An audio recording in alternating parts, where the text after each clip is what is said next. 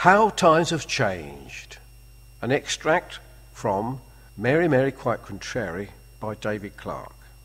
Ladies, can you please come back to reality? Remember, you were made for your husband. This is an extract from the Parish News magazine. Tips to look after your husband. 1950 Home Economics book. Have dinner ready. Plan ahead the night before to have a delicious meal on time. This is the way to let him know that you have been thinking about him and are concerned about his needs. Most men are hungry when they come home, and the prospects of a good meal are part of the warm welcome needed. Prepare yourself. Take 15 minutes to rest so you will be refreshed when he arrives.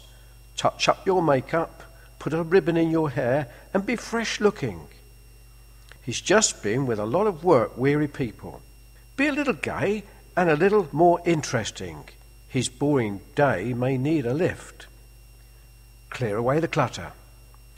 Make one last trip through the main part of the house just before your husband arrives, gathering up school books, toys, papers, and then run a duster over the table.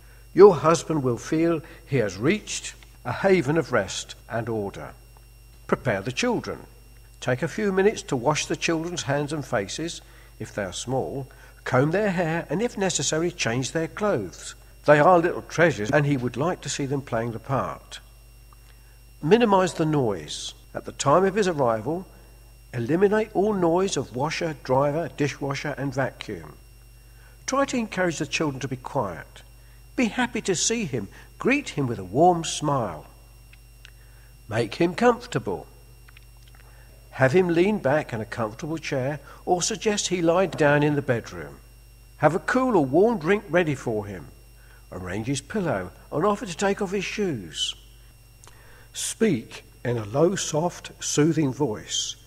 Allow him to relax and unwind. Listen to him.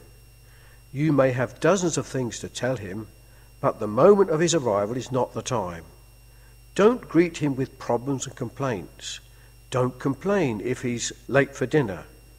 Count this as minor compared to what he might have gone through that day. Let him talk first. Make the evening his. Never complain if he does not take you out to dinner or other places for entertainment. Try to understand his world and strain and pressure. He needs to relax at home. The goal? Make your home a place of peace and order where your husband can renew himself in body and in spirit.